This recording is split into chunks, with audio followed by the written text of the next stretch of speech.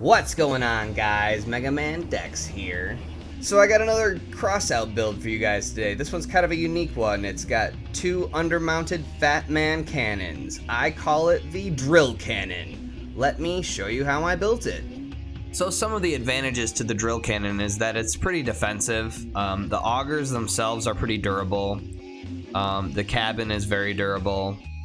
And because the weapons are undermounted, it means they're a little bit more protected from enemy fire, so you tend to hang on to your weapons a little longer. Some of the disadvantages is that this build is kind of slow. Honestly, it's not as slow as some of my other builds, but there might be some players out there that find this build to be kind of pokey. Another issue with this vehicle is that because of the augers, if you're moving and then you come to a stop and you're trying to shoot at the same time, it can really throw your aim off because the vehicle kind of rocks back and forth on the augers. Alright, so that's how I put this thing together. Let me show you some footage of how it performs in battle.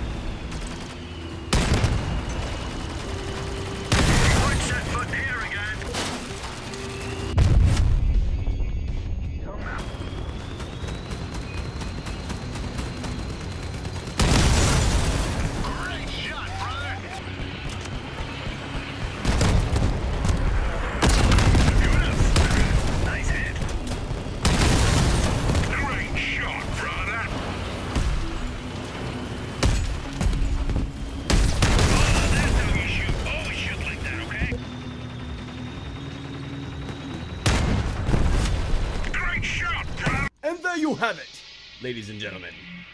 The drill cannon.